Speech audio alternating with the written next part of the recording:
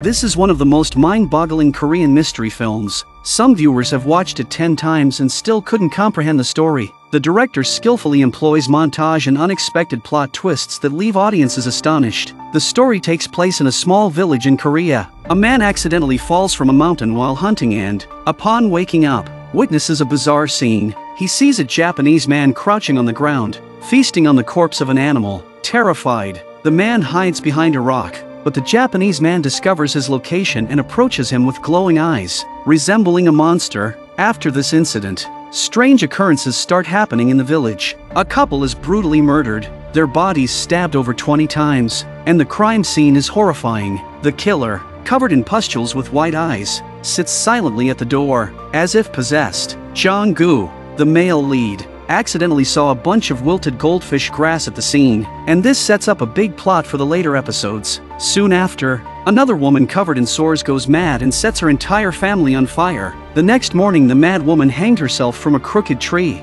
Jong-gu and Sunbok are guarding the crime scene when a girl throws stones at them. Initially, they ignore her, but when Sunbok leaves, the girl approaches Jong-gu directly. Pay attention to the blue jacket she is wearing, as it becomes an important plot point later. The girl leads Jong-gu to the crime scene and vividly describes how the deranged woman killed her family. The girl tells Jong-gu that the Japanese man in the mountain is a monster, and that everything that's happened in the village recently is his doing. Alarmed, Jong-gu calls Sunbok to tell him about the witness. However, when he returns to the house, the girl has vanished. While searching, Jong-gu opens the back door and finds a shirtless man gnawing on raw meat. To his horror, the man turns out to be the Japanese man from the village. Jong-gu runs in terror but falls to the ground as the Japanese man with blood-stained face chases him, his eyes wild. Suddenly, Jong-gu wakes up from his bed. It was all a dream. However, this dream drastically changes Jong-gu's life. His daughter falls seriously ill with a high fever,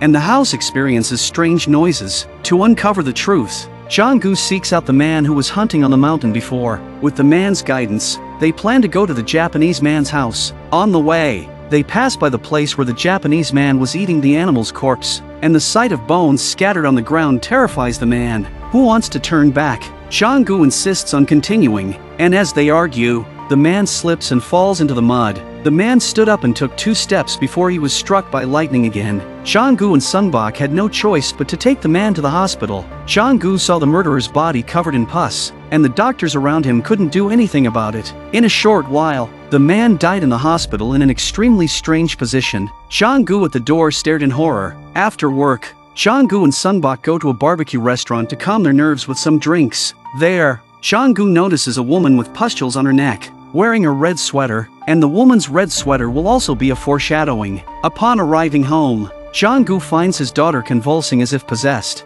and she keeps saying that a woman wants to enter her room. Jong-gu embraces his daughter tightly, trying to comfort her. The next morning, to their surprise, his daughter's appetite has improved significantly. She eats a whole plate of fish, even though she never liked fish before. Jong-gu's mother suspects that she might be possessed and suggests inviting a shaman for a ritual, but Jong-gu doesn't believe in such things. Instead, Jong-gu seeks out Sunbok, and together they plan to go to the Japanese man's house. They also bring along Sunbok's nephew, Isam, who used to study in Japan and can act as their translator. Upon arriving at the Japanese man's place, they find he is not at home. They secretly search the room and find a white mask in a box. In the adjacent room, Jong-gu discovers an altar. Meanwhile, Sunbok finds a hidden room covered with photos of all the deceased villagers, including a shoe belonging to Jong-gu's daughter. Suddenly, the Japanese man returns, and the three are petrified in silence as he looks at them sternly. They hurriedly leave in their car. In the car, Sunbok is like a lost soul.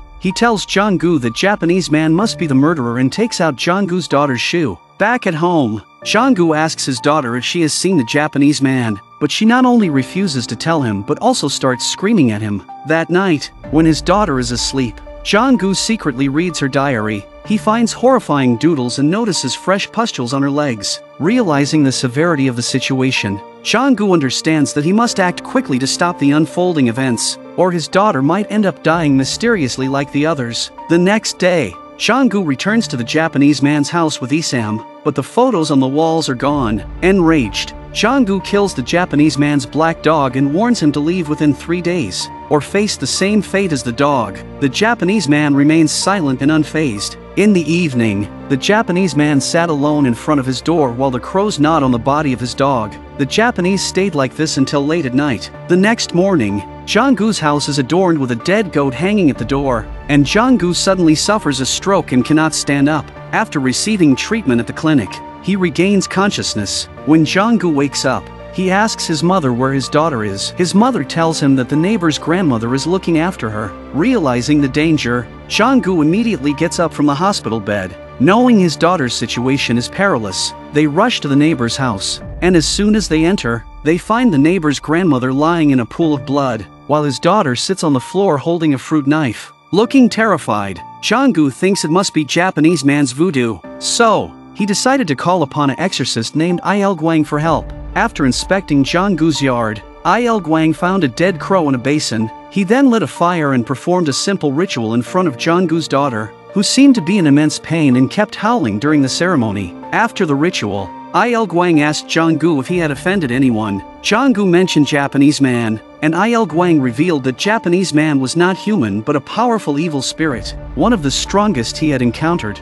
Il-gwang warned that if Japanese man wasn't stopped, everyone in the village would be killed. Il-gwang used rice divination and predicted that he would perform the ritual to capture the evil spirit at midnight, but it would cost 10 million Korean won. Jong-goo, desperate to save his daughter, reluctantly agreed. Meanwhile, another tragedy struck the village as Chun-bae and his family were found dead. With Chun-bae missing, Japanese man discovered a corpse on a truck, and the name on the clothing matched Chun-bae's. Japanese man then went to the bazaar and bought some black chickens, and then practiced his kung fu for a while under the waterfalls again. When night fell, Japanese man set up an altar in his house and put a picture of Chun-bae in front of it. At the same time, Il-gwang also opened the altar at Jong-goo's house. Both of them are waiting for the hour to come as if they are preparing to fight each other. As time passes by, both sides started their own rituals. Il-gwang holds a fan and performs the ritual.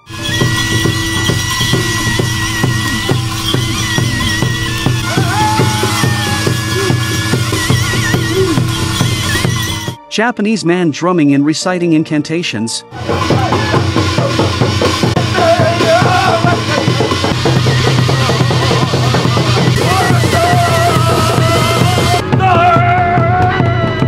Jong-goo's daughter is getting more and more crazy as the ritual progresses. Il-gwang kept nailing the wooden stake, and Jong-goo's daughter's body was racked with piercing pain. Japanese man appeared to be hurt and collapsed during the ritual. However, Jong-goo couldn't bear to see his daughter suffer and rushed to disrupt Il-gwang's ceremony, putting an end to the proceedings. This gave Japanese man a moment to catch his breath, but he saw a white-robed woman before him. The next morning, Jong-goo gathered his friends and armed themselves, determined to find Japanese man and take matters into his own hands. However, they didn't find Japanese man, but met Chun-bae, who had turned into a zombie. Soon they were fighting with Chun-bae with sticks, but it was obvious that Chun-bae had no sense of pain. Just when the group was overwhelmed, Chun-bae suddenly convulsed and died. Meanwhile, Jong-goo spotted Japanese man observing from the woods. They chased him to a cliff, but Japanese man vanished before they could reach him. Jong-goo searched the cliffside and didn't find anything. Japanese man is now leaning against the cliff wall, not daring to make a sound, but his hiding place is still discovered by the woman in white. Jong-goo and his companions, unable to find Japanese man, decided to head back home. However, a body suddenly fell from the mountain. To their astonishment, it was Japanese man, lifeless and without breath. They disposed of his body by tossing it down the mountain, and the woman in white has been watching all this from the mountain. Il-gwang performed a divination and glanced toward the distant mountain, uttering some words. 미끼를 생겨지 같은 놈이 죽어버렸구나. Jong-goo returned to his house and found his daughter's condition had miraculously improved. Believing the ordeal might finally be over, but unbeknownst to him, a greater danger still lurked. That night, Il-gwang arrived at Jong-goo's house, but as soon as he stepped out of the car, he started inexplicably bleeding from his nose. It was the white-clad woman who had come from Jong-goo's home and spoke only one word, causing Il-gwang to be overwhelmed by her powerful presence and vomiting uncontrollably. He had no choice but to leave in a disheartened manner. Back at his own place, Il-gwang realized he was no match for the white-clad woman. He hastily packed his belongings, preparing to escape during the night. However, A swarm of moths appeared and obstructed his vision. Observing the situation, he seemed to understand something and drove back to the village. On the way, Il Guang called and told Jong-gu that he had miscalculated before. Japanese man was not a demon, he was trying to save the village. They had killed the wrong person, and the true evil was the white-clad woman. Il Guang told Jong-gu to hurry home to see his daughter. Sure enough, when Jong-gu returned home, he discovered his daughter was missing. Panicking, he searched the village for her. On a small path, Jong-gu encountered the white-clad woman. Jong-gu asks the woman where his daughter is. The woman in white told Jong-gu that his daughter had returned home. She also claimed that Japanese man was a demon who sought to devour the villagers. However, Jong-gu chose to ignore her and head back home. The woman then warned him loudly that if he returned, his family would die. She revealed that she had set a trap at his house, and when the rooster crowed 3 times, the demon would be captured. Just when Jong-gu was convinced, Il Guang calls again and tells Jong-gu not to believe the woman in white. By now, the rooster had crowed twice. Jong-gu's heart was conflicted and he didn't know who to believe. The woman grabbed Jong-gu's clothes. Jong-gu also saw the woman's hairpin behind her, which belonged to his daughter, and the clothes the woman was wearing were exactly the same as the clothes of the people who died before. Jong-gu decides that the woman is the real evil spirit and runs straight to the house despite the obstacles, and the woman behind him instantly breaks down and screams. When Jong-gu entered the yard, the goldfish grass hanging in the doorway wilted instantly. The scene in the room made Jong-gu completely collapse. His wife and mother were lying in a pool of blood, and his daughter was standing there with a fruit knife covered in blood. On the other hand, Lee San's family was brutally murdered, and his policeman uncle sat on the ground covered in pus. Thinking that Japanese man might still be alive, Isam drove alone to the place where the body was dumped. In a cave, Isam indeed found Japanese man, wounded but alive. However, before he could question him, the old man took a camera and began snapping pictures. While filming, Japanese man finally revealed his true colors, and it turned out that he was the real devil. In the early hours of the morning, Il Guang came to Jong-gu's house. He took pictures of the family's death with his camera. As he prepared to leave, he accidentally knocked over a box filled with pictures, which turned out to be the missing photographs from Japanese man's secret room. And with that,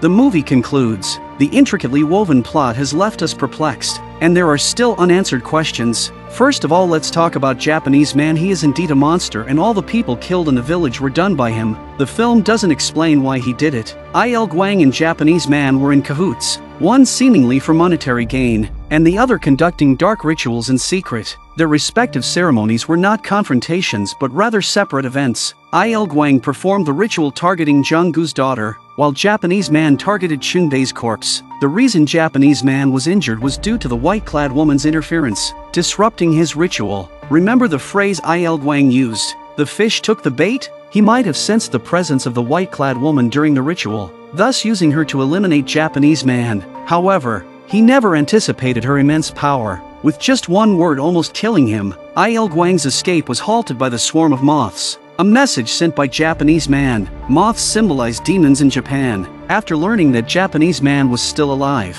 Il Guang decided to return to the village and continue collaborating with him. The woman in white is indeed a ghost, but she's more like the guardian spirit of the village. The woman wears dead people's clothes because that's the only way the living can see her. Everything she does is to protect everyone in the village. Interested friends can go to see the original film. Perhaps you will have a different understanding of this film.